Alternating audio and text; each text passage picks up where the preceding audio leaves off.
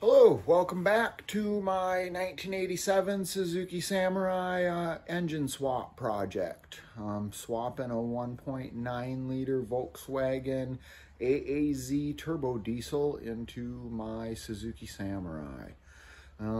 Since the last video, I've mainly focused on prepping the engine, getting it ready to go into the Samurai. So here's a look at what I've accomplished since the last video. There she is, hanging on the engine hoist, getting ready to go in. So I have put the motor mounts on, the Acme motor mounts, to bolt onto the block and adapt up to the Samurai motor mounts. So you use the factory Samurai motor mounts with the Acme brackets. I've installed the angled oil filter adapter. The adapter plate is on the engine. Heavy-duty Kevlar clutch for the 1.9 is bolted in place. I have swapped on my larger K14 turbo along with my exhaust manifold that does not have the EGR port.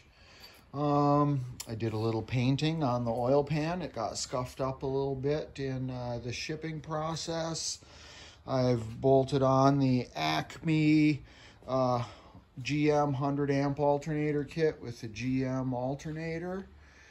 And I have added the Acme outlet on the head that gives me a couple ports here for some temp sensors. I've got one for the factory gauge, or this one I think is the factory gauge, and this one goes to my cooling fan setup. I have chosen to use the factory VW oil cooler. I used a combination of hoses from the Acme kit along with some factory VW hoses to complete the configuration. And I have bolted on the Volkswagen power steering pump. So that's what it looks like from the front end, all set up to go in. The hose that's laying on the top of the engine, this T here feeds the expansion tank, and then it goes off to the firewall, to the heater core, and this also plumbs into the heater core. So that's where it sits right now. It's ready to go in. I'm real excited.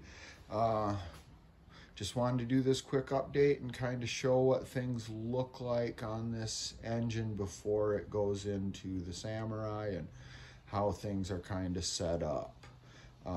Thanks for watching. Stay tuned. It'll be running soon.